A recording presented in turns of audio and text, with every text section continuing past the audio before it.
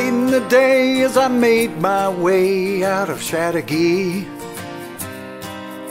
I saw a light go bright, then dim.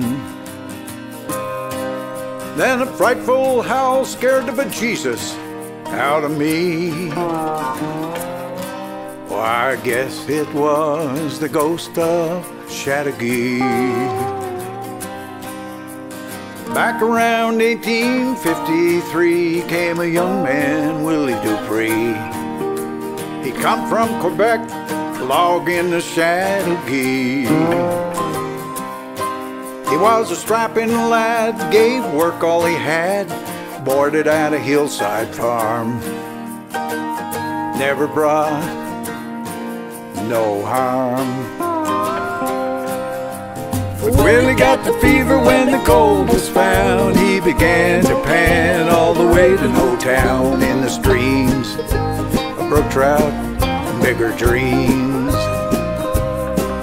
Pretty soon gold and whiskey ruled Willie's soul. And one night drunk, he walked up Key Road, stepped inside the gold crushing machine, climbed to the top and fell along with his dreams. Now Willie Dupree ain't no more, ground up with the cords and door. Bits and pieces was all they found, with his hat atop the gore. What was left of Willie was buried in the angel ground, along with flecks of gold and an eerie sound.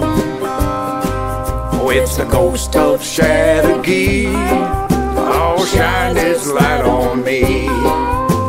It rolls these spooky hills, just what could it be?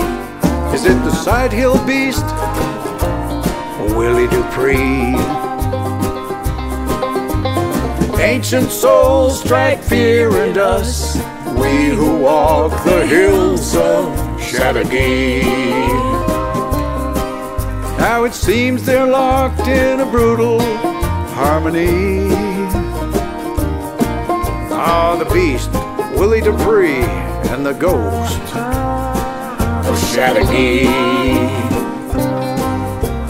May be afraid, but we want to be in the gee, along with the ghost of Chateauguay, along with the ghost of Chateauguay.